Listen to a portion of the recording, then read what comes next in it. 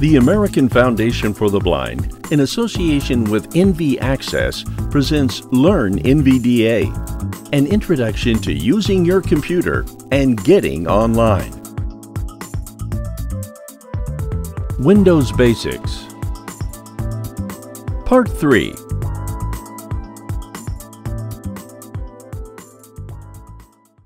Most programs have a menu bar that can be activated with the Alt key. In Windows 10, many applications have replaced the menu bar with a more complicated ribbon control. Here in File Explorer, we will take a very brief look at the ribbon.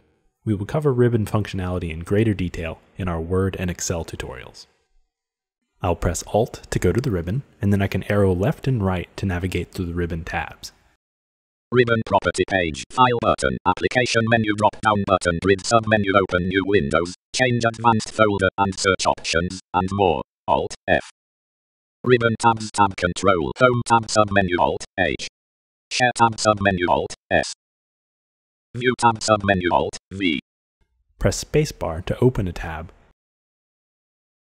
Documents window, ribbon property page, ribbon tabs, tab control, view tab, pressed selected sub-menu, view property page, panes toolbar, navigation pane drop-down button sub-menu, choose what to display in the navigation pane, Alt V N. And then the tab key to navigate through the elements in the ribbon. Details pane button, show or hide the details pane, Alt V D. Navigation pane drop-down button sub-menu, choose what to display in the navigation pane, Alt V N. Press Escape to leave the ribbon. View tab sub-menu, Alt V. Items view list, test2.txt checked 3 of 5. In Windows 7, Windows Explorer still has the simpler menu bar, and you will still see the classic menu bars on many applications. Let's open Notepad again. Press the Windows key and then start typing Notepad. Notepad should appear after the first few characters. Launch it with the Enter key. Cortana window, search box, edit blank. Notepad, desktop app 1 of 2, level 1. Untitled Notepad, edit multi-line blank. Notepad is using the classic file menu system. I'll press the Alt key to open it. Now arrow left and right to move between the menus, and note the accelerator key that NVDA speaks. These are shortcut keys that will allow me to go straight to a specific option. For example, I can press Alt plus E to go straight to the edit menu. File submenu, Alt plus F.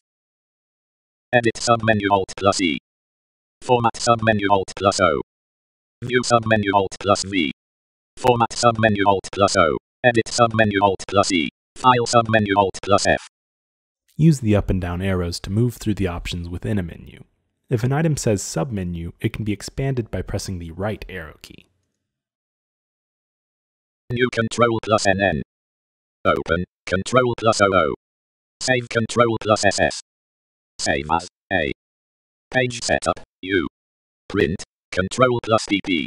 Exit X. File submenu, Alt plus F.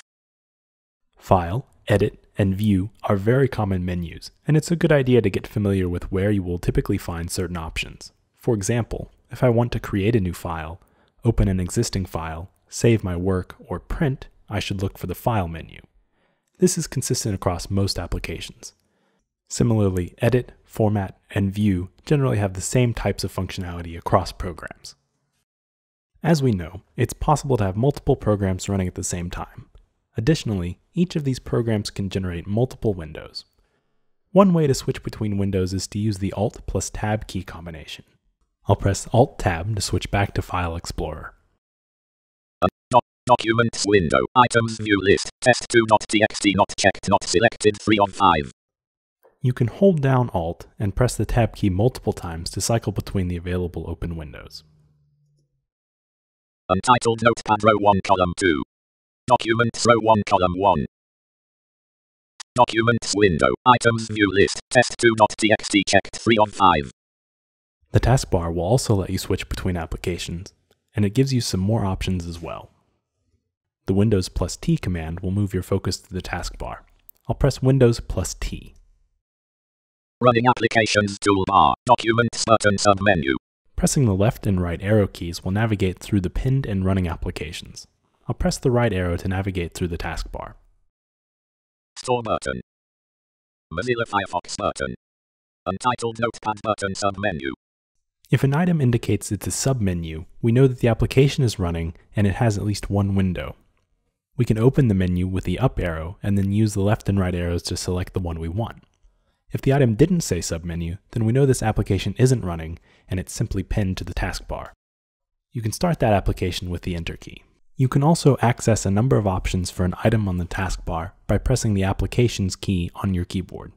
The Application key is in between the Alt and Control key on the right of the spacebar. Another area on the taskbar is the Notification area. Press Tab to get to the Notification area, and then use the arrow keys to view what is available. Notification chevron button. User promoted notification area toolbar. Network to internet access button. Speakers 100% button. Notification center button. Touch keyboard button. Some items have menus that can be accessed with the Application key. Some programs run in the background without having an open window. Instead, they provide an icon in the notification area to indicate what they're doing. Another common feature in Windows is the dialog or message box. These windows are usually created by another running application and take the user's focus to complete a task before returning to the previous window. Sometimes message boxes have information and are dismissed with an OK button. Other times, message boxes are used to confirm actions such as deleting a file. Message boxes are also frequently used to display a page of settings. Let's take a look at NVDA's voice settings. Press NVDA plus Control plus the V key to open the voice settings. Voice settings dialog. Voice. Combo box English collapsed Alt plus V. We will cover these settings and others in detail in a dedicated tutorial later on, but this is an excellent example of a message box with a variety of types of controls.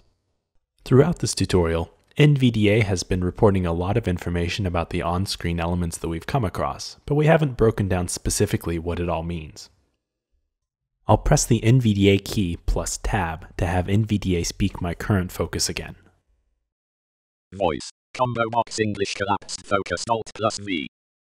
NVDA speaks the label for the control, which is voice. Then it says combo box, which is the type of control that we're on. Next, it reports the value of the current control, which is English.